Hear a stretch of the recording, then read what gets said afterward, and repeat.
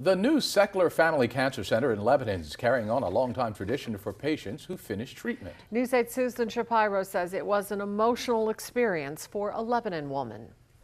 Rose O'Donnell is carrying on with work and home, all while undergoing treatment for breast cancer. It's been the toughest thing I've ever done in my life. The day's finally come. The new Sechler Family Cancer Center in Lebanon has been like her second home. It's my safe place.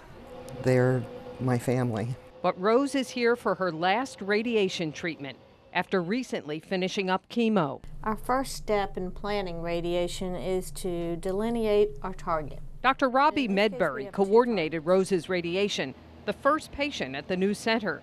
She says this last day of treatment is always happy and sad. It's hard saying goodbye to somebody you've seen every day for 6 weeks or longer. They do become a part of our family as we become a part of their family. So the family gathered to watch Rose carry on a long-time tradition brought here to the new center. She rang a ship's bell on the wall to celebrate the end of her treatment. I love it. I think it's fun. Rose is also featured on this board known as the Wall of Life. When you press celebrate and you go to her name, up comes a paragraph that she wrote about ringing one of the bells here and the treatment she received. They were like my lifeline. They were my cancer family.